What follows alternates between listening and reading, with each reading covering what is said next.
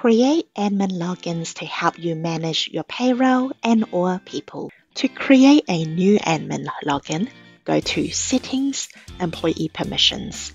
Find the relevant employee and click Admin Access. Please note, you will only see the Admin Access button if you are the master user. Choose the access level you would like the employee to have. If you are not sure what the access entails, hover over the little information icon for more information.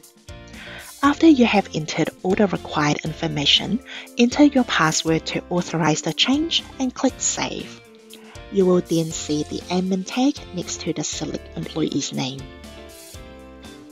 If the person who you want to create an admin login for is not an employee of the company, simply go to Settings, Users, Add.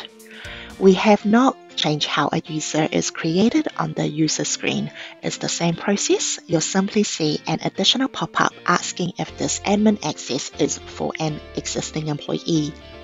Click Non-Employee. Add in the required fields such as the username, the person's name, their email address, and assign them a password. The user can reset their password once they have logged in. You will also need to select their user roles, which pay groups they have access to, and then enter your password at the bottom under Authorized User Change. For more information about setting up an admin or employee login, please refer to our help articles linked below.